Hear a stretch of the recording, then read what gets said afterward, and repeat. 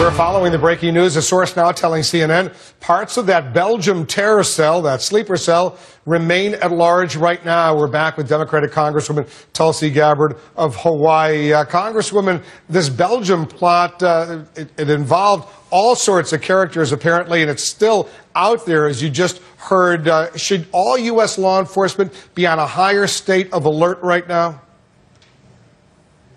Yes, I think there's no question about that. And I think in addition to that, we really need to look at what are some of the weaknesses that we have here at home. And there's two areas that I'd like to point out. First of all, as we look at the open travel in Europe amongst the EU member countries specifically, as we look at the porous borders that exist between Turkey and Syria and how people seem to freely move from, let's say, France or Belgium through Turkey and into Syria and back out again without being tracked. We've got to look at our visa waiver program here, which is of great concern, given the fact that people are able to, as members of these visa waiver countries, basically get on a plane and come to the United States without really having a history of either Europe or the United States understanding that they have traveled through Turkey and into Syria and are part of this radical Islamic extremist terrorist movement.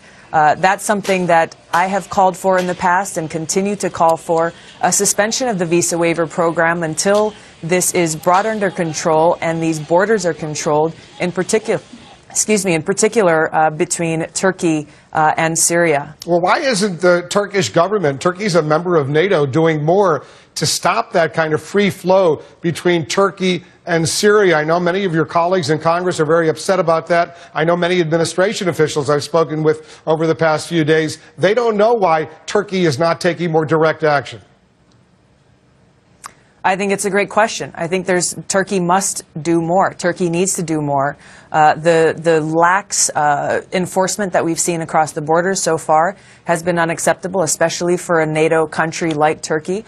And the lack of really enforced terror watch lists that people from Turkey to France and different EU countries, United States, can tap into to recognize exactly who these people are, where they're going, and what they're doing so that we can prevent these kinds of attacks from happening again. And I think this is where countries like the United States, countries within Europe, need to exercise their muscle and their leverage to get Turkey to step up to the game. Are you concerned that maybe some of the allies out there aren't themselves not doing enough to monitor, to track some of these terror suspects out there, Congresswoman?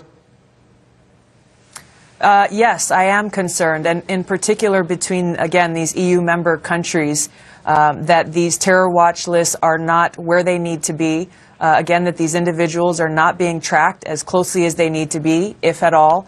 And unless and until that happens, you can talk about intelligence sharing and other things that need to occur, but if the value and the quality of that intelligence is not accurate or not complete, then that just shows we've got some huge gaping holes within our national security. You served the United